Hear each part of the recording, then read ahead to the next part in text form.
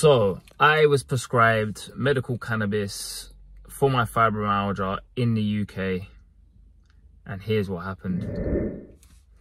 So guys, as you've seen from the title of the video, I was prescribed medical cannabis for my fibromyalgia in the UK. So I'm going to go into detail on this because there is a lot of detail to go into.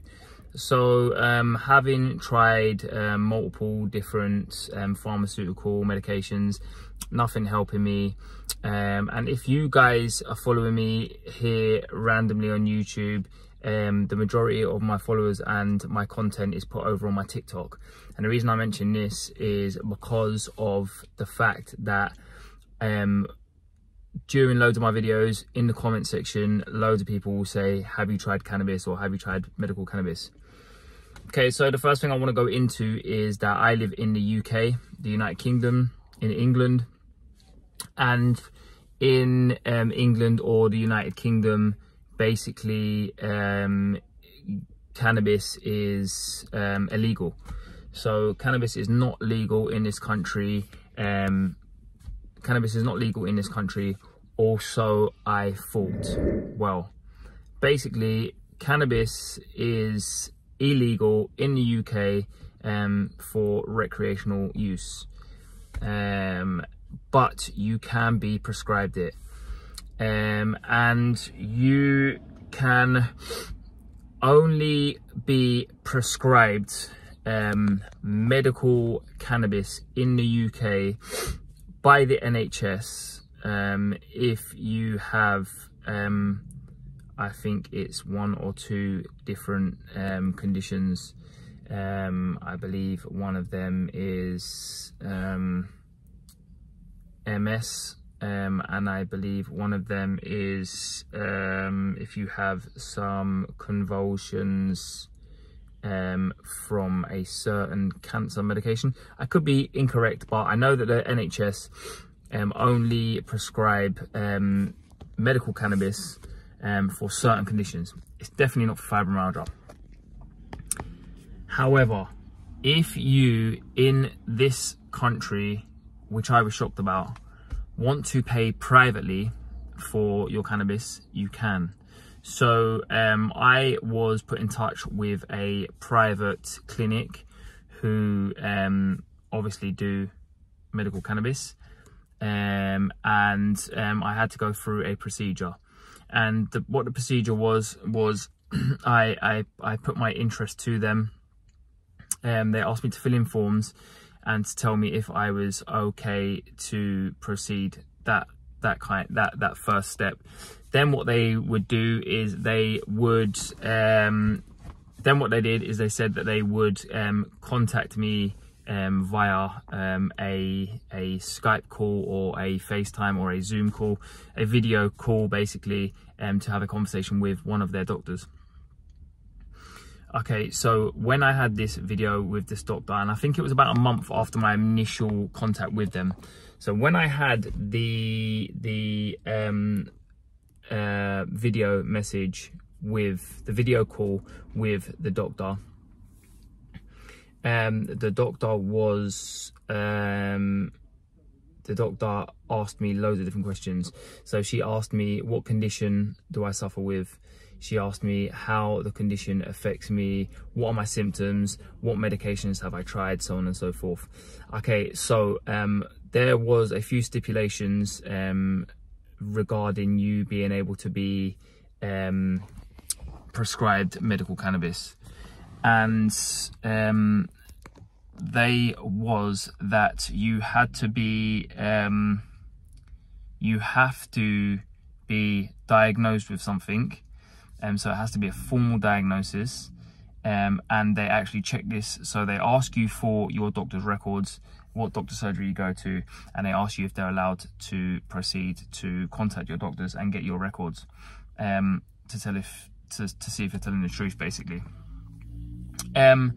And you also have to have tried 2 medications for this diagnosis.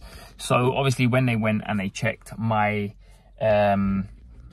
my doctor's notes, they seen all of these things. They seen I was diagnosed formally with fibromyalgia, and they seen I had tried different medications for my fibromyalgia, different pharmaceuticals.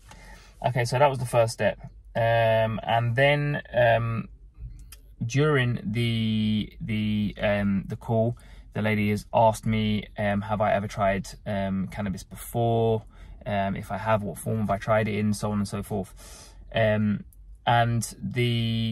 what I said to her is, I've never tried cannabis before, and I don't smoke, never have smoked or vaped, so I would rather take it orally. And the reason I say this is because they offer it in three different forms. So they either offer you it in the bud form, in the flower form, so how you would expect to see cannabis on the street. They offer you it in oral form, so how you would expect to see it, like how normal CBD comes, say, in a bottle, which is a liquid. And in a vape form, I believe. So obviously, like I said, I haven't smoked before. I don't want to add to my ailments. I'm used to taking CBD orally, sublingually under the tongue. This to me was the safest way to go about it. She explained that we're going to start you on this strain. You need to see how you get on with it, and then we will report back in a month or two. Okay, so now I want to go into how I was told to take it. So first off, I want to say that it was very expensive.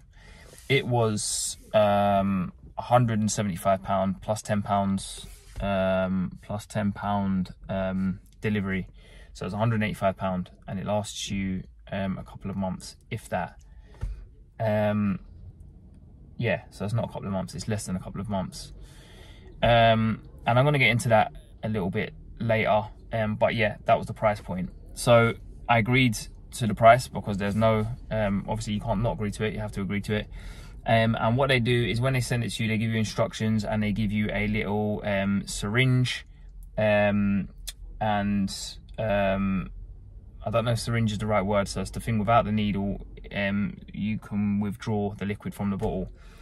And you have to start very, very slowly. So you have to start on a 0.01 mil or 0.1 mil. So it's tiny, it's like this much.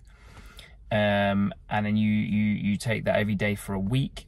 And then after a week, you up your dose to 0.2, so on and so forth to the maximum dose of 0.5. So it's half a mil. So 0.5 is about this big, a mil is about this big, but very, very small amount. I got to the 0.4 or 0.5 and I had the worst panic attack of my life. Guys, I normally suffer with panic attacks. I'm not going to go into this too much, but the panic attack I suffered did not last the 20 minutes, 10 minutes it normally lasts, the ones that I've had over the years. It lasted a good 4 or 5 hours and I was convinced I was dying. I came off it, I gave myself a rest, didn't know whether it was just a panic attack randomly or if it was to do with the medical cannabis, but I decided to go back on and try it again because obviously I'd spent £185 on it. Same thing happened, slow increments, went up to 0.4 or 0.5 and the same thing happened. The bad, horrible panic attack happened again. So I stopped it. Guys, I think the dose that I was on was I think it was called 1020. 1020, yeah. So I think it's 10% THC, 20% CBD. And what I want to state to you guys as well is, as you may know, I use CBD myself. My CBD, I've been using for a year and it's been unbelievable for my anxieties. It's stopped my panic attacks and my anxiety. So I was very shocked that this had done this to me. But some people have told me it may have been the strain that I was taking, and it's obviously the THC, so the psychoactive part of the cannabinoid. Either way, I wasn't happy to proceed with it, and I have just stopped taking it. I have not only just stopped taking it because of the strain and what it done to me, because speaking to the doctors at this clinic, they told me that these things can happen and you need to try different strains and different strengths to find the right one. Okay, so that's all well and good, but the problem with that is, how long would it take me? So I've spent £185 on this bottle. I've taken probably, there's 50 ml in this bottle, and I've probably taken about 5 ml from the bottle, maybe not even that. So I have wasted more than three quarters of this bottle. It's just sitting there doing nothing because I can't take it anymore. And this company wants me to try a different strain or a different percentage. So that's all well and good if I pay another 185, but then what if that one doesn't work? And I've wasted £185 there. And then if the next one doesn't work and I've wasted £185 there. So that was one problem. I'm not a rich man. I couldn't afford to do that. Like I say, it's not on the NHS, it's not free, it's not subsidized, it's fully out of your own pocket. So I couldn't afford to do that. One of the biggest things, if not the biggest thing, was my driving license is very important to me. My business is driving. How I make my livelihood is driving. If I lost my license, I would lose my livelihood, and I have got family to feed, so that would not be very good for me. It would be very, very detrimental to me and my family, as you can imagine. So one of the things that I asked was, can I drive with THC? Because everywhere tells you, I watch loads of police shows, they tell you you can't drive on THC, any trace of THC. However, the first doctor said to me, yes, I believe you can, but you need to check with the company. She's just a doctor. So ringing up the company and speaking to the company, they said, yes, you can. So I went into detail with them and said, by law, not just because they said you need to see how you're feeling on that day if you're driving. It's just like a medication because you've been prescribed it. I said, by law, if I get pulled over and they do a drug swipe on me, will I be over the limit? Because I know I will be, because I would have been taking it that day. First of all, the answer that she gave me, I didn't really like. She said, why don't you just try it at the weekends and see how you get on? Let me tell you, if there is a medication or anything that's going to change your life, you're not just going to take it on a weekend. You are going to take this daily because you're going to want it to change your life as it is. Plus, it stays in your system for a lot longer than the weekend. If I took it on Saturday and Sunday, it would be in my system Monday, Tuesday and Wednesday. So that was horrible advice from her. Then I started to realise she doesn't really know the ins and outs. Then after doing a lot more research into it, it is a very, very grey area. If you have been prescribed medical cannabis, there is still a huge chance that you will be prosecuted for driving under the influence, regardless of you being prescribed medical cannabis. You may get a lenient police officer who pulls you over, and if they do a drug swipe and it comes up, you could explain to them that it's medical cannabis, you don't smoke it, you just ingest it, so on and so forth. And if they're very lenient, which probably won't be, and they probably don't know that you can get these things for these ailments, then maybe he might not prosecute. If he does and you go and you get arrested and you get summons to court, maybe the judge might be lenient, and maybe the judge won't. And if the judge don't, then it is an automatic ban. So to me, I wasn't willing to take that risk at all. So that was a very big factor. So basically having the first scare with the anxiety, and the second time with the anxiety, and the price, and the very grey area on whether you can drive or not, basically just put me off. There was too many cons compared to the pros. So yeah, I stopped taking it.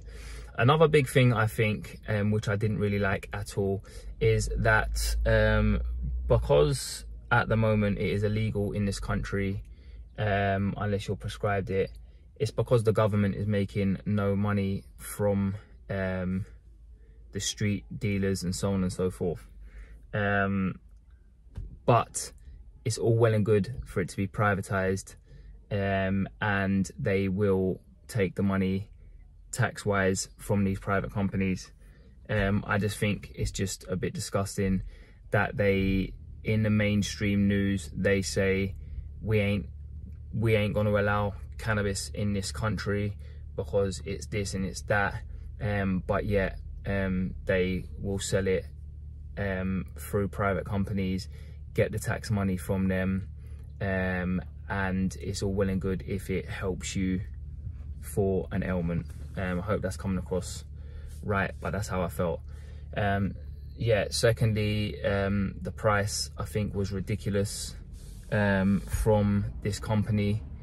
There used to be some kind of scheme, I think it's called the T21 scheme, which the lady told me they don't run anymore, and it puts a cap on the amount of money you can spend, or they can charge you. They don't do that anymore. So yeah, it was atrocious. And then before I even got anything, I had to pay £100, I think it was, for a consultation.